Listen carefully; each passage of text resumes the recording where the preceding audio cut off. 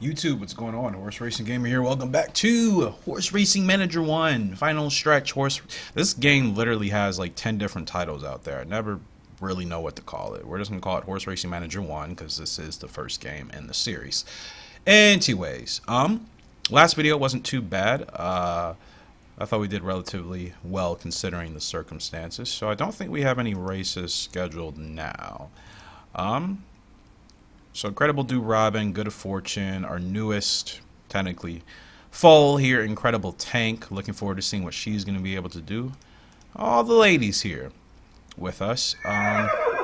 Golly, that was absolutely loud. Way louder than I've ever heard that. I actually forgot that was a thing in this game.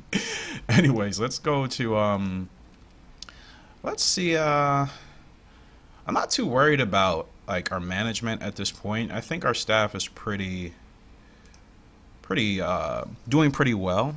Does anybody need a raise here? Let's see. Paul?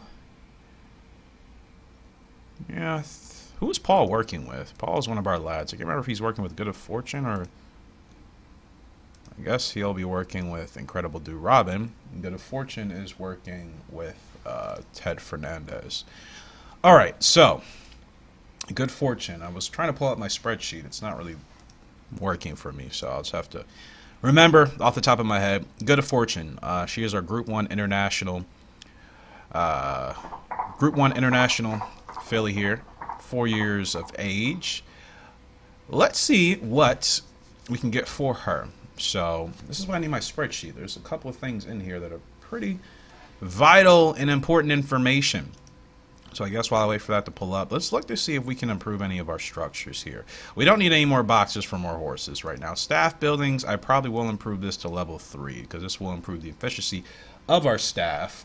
And obviously we would want that. A more efficient staff means we should have better results when it comes to training, management, all of that stuff. So that's about it for now. I don't want to spend too much money buying any buildings now.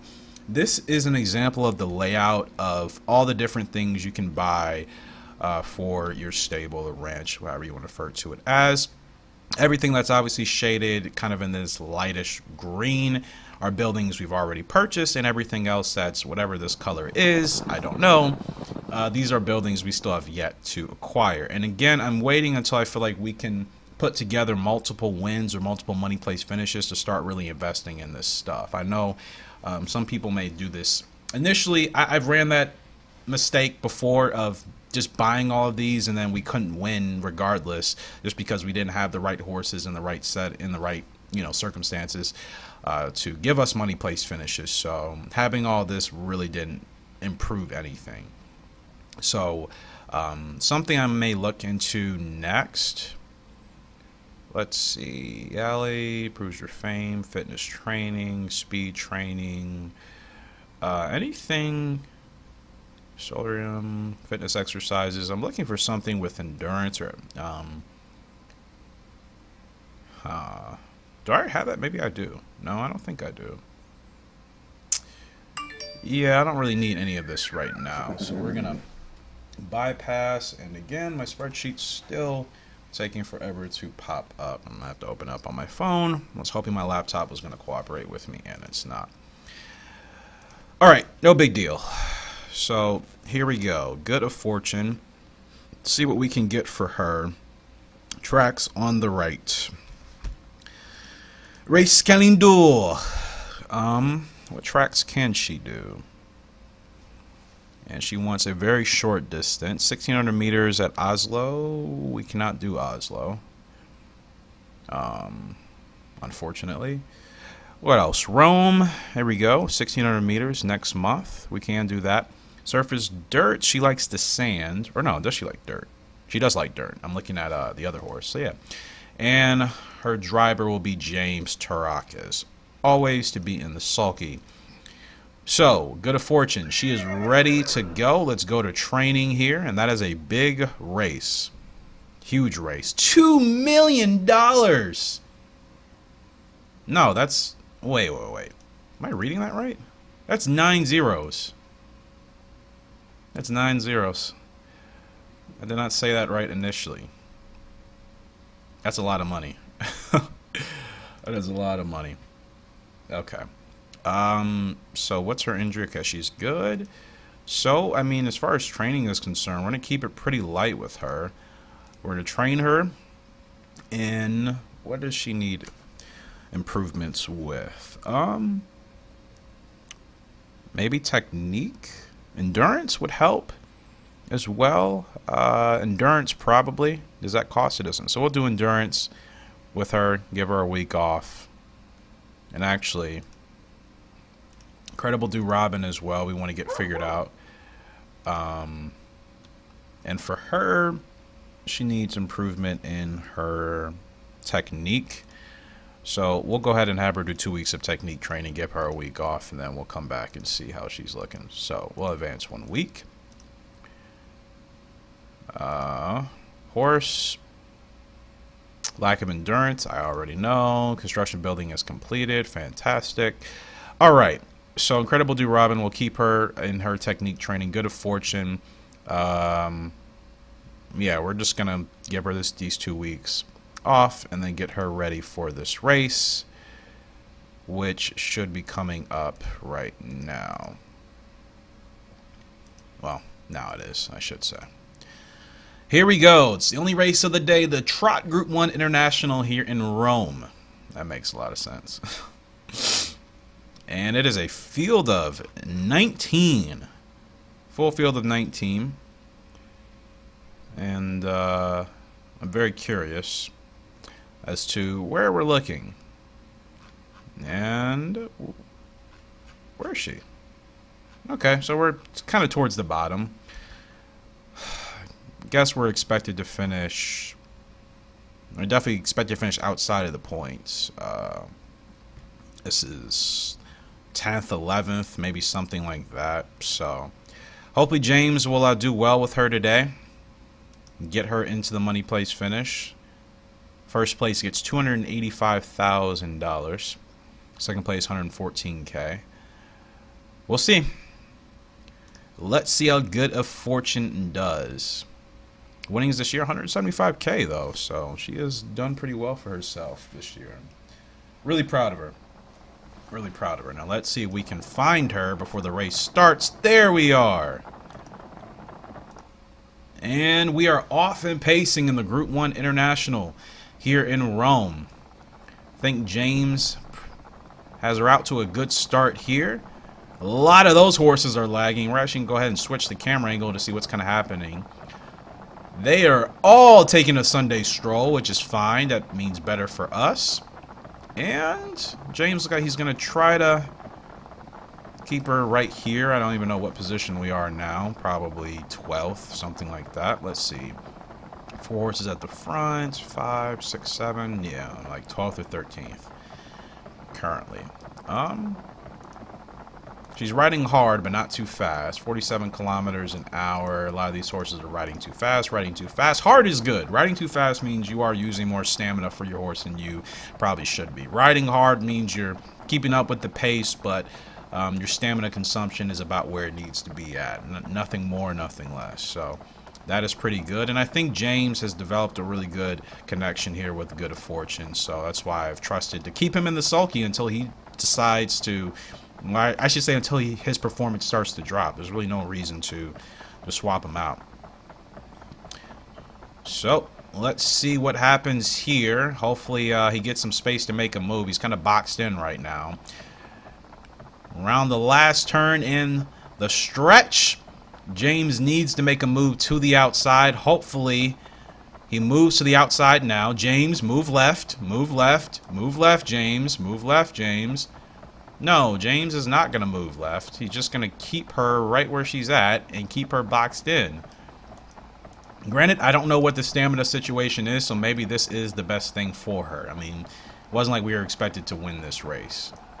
I feel her dropping a little bit. These horses are running much higher, 52 kilometers an hour up there. We're still at 47. Guess this is probably the best we could do. Man, that's going to be whatever that finish is.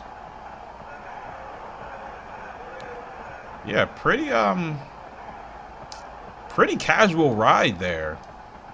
drive from James. Didn't really feel any sense of urgency. Kind of just kept her where we started.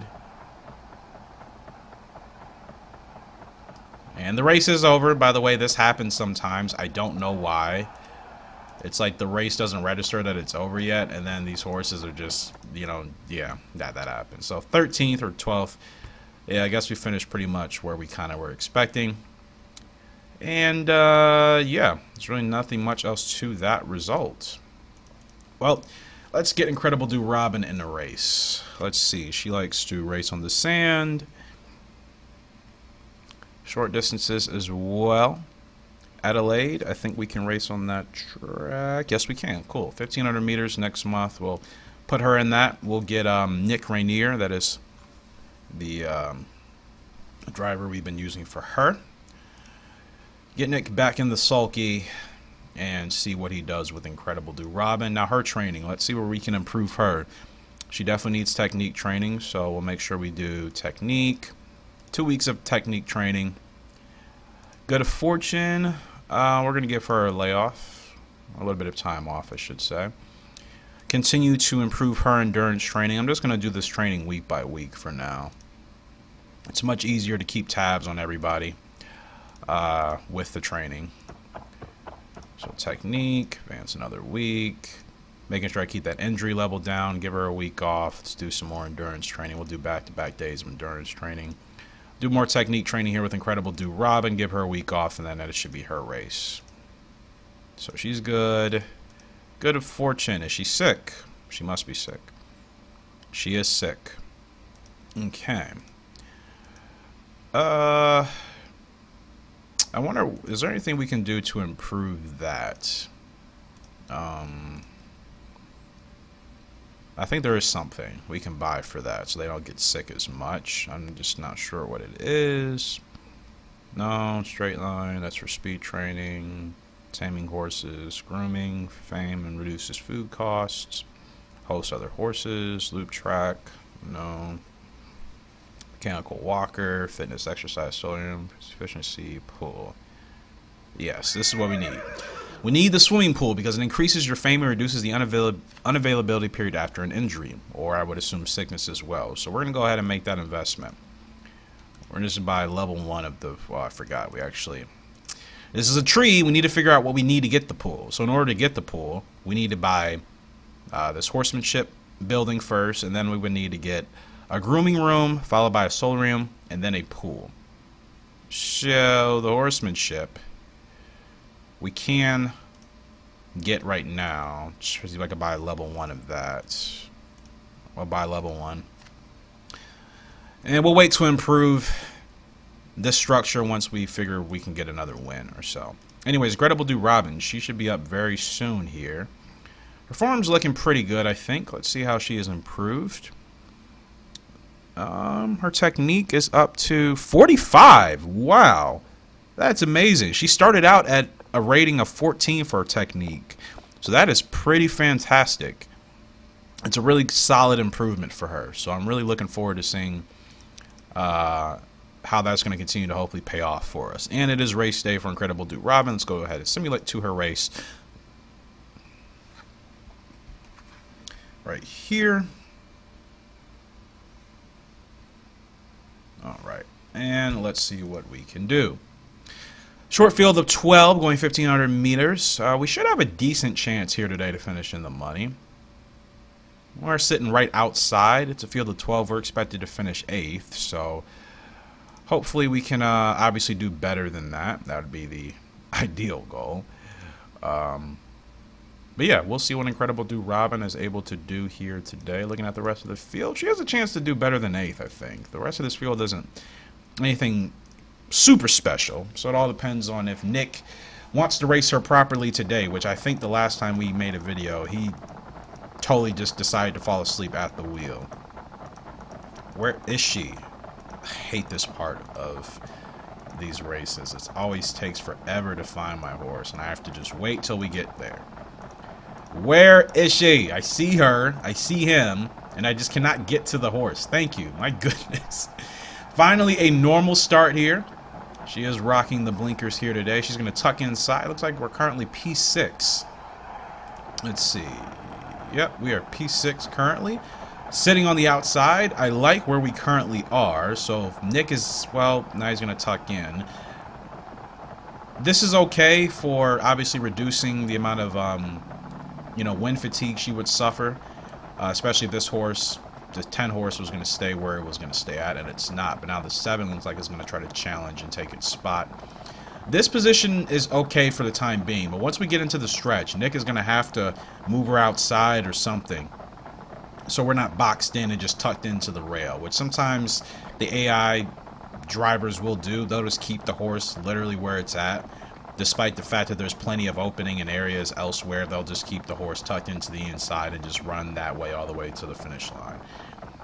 So now we're boxed in. We'll see what Nick is able to do coming around turns 3 and 4 here. I'm hoping maybe something will happen with the horses to the outside of us, because right now they're running 3 wide coming into turn 4. And let's see if anything is going to happen. See, like, now would be a great time for Nick to move Incredible Do Robin to the outside. But like I said, I know how these AI drivers act. It's hit or miss. They're either going to move the horse to the outside or just keep them in single file line like they're doing now. And the only frustrating thing about this is... What? What happened? I mean, did we tire out, or did he just allow himself to get blocked? Ah, Nick. That's extremely disappointing. He just allowed himself to get blocked and then just settled for it. That's, yeah, that's inexcusable. So Nick, we're done allowing him to take control of Incredible Do Robin. It's 2 performances back to back in a row that he has essentially squandered. It's inexcusable, and I am not happy. Not happy at all. Yeah, those are 2 really poor performances from Nick. That's unfortunate. That should have been so much better. We actually had a chance. So yeah, Nick is not doing too well with Incredible Do Robin, so we're going to go ahead and find somebody else. Maybe I'll try to have James take a shot with Incredible Do Robin. So actually, let's go ahead and go to the race calendar. Let's see if we can get her into a race, whenever the next race is. Not all the way till September. 3-month layoff. Actually, we can get her one of these 1900 meter races. These aren't terrible. Stretching the distance a little bit. And what is this for? This is for Doom and whatever. I don't have that in my notes, which means these are tracks that aren't on the right. So that would put us at a disadvantage. Sandown. This is a track we could run at, but the distance is way too long. Anything else we can do? Not really. I guess we are going to have to wait. Adelaide for sure is one we can run at 1500 meters all the way till September. That's the next best one we can do. And we'll put James in the sulky and see how he's able to possibly ring her in. So 3-month layoff here for Incredible Do Robin. So obviously we're going to continue to just work on training with her. And of course, like I said, I like to kind of do it on a week-by-week basis just to make sure I'm not pushing the horse too much and still seeing some improvement.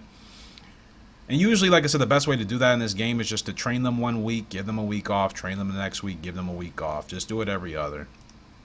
So we want to continue to improve. Let's see. Because she's training with Paul, whose technique training is not terrible. Acceleration. Acceleration might help, because what's her acceleration stat at? It's at 37. I feel like she could potentially have some speed. But here's what we're going to do. We're going to do endurance, give her a week off. We'll do acceleration, give her a week off. We'll do technique. Give her a week off. Come back to endurance, week off, acceleration, week off, technique. That should work. In good of fortune, she's still sick. And let's see what's the nearest race we can get her in. Oslo, that's on a track we can race at. Dubman, neither. Next one we can do is Rome, another big race for her. Let's see. Decisions. Another Trot International. She likes the dirt. May have to run her back in that one. Seems Holy cow. Look at this. The World Trot Derby. We could try to gear her up for that, but I mean, I'm not sure if she's...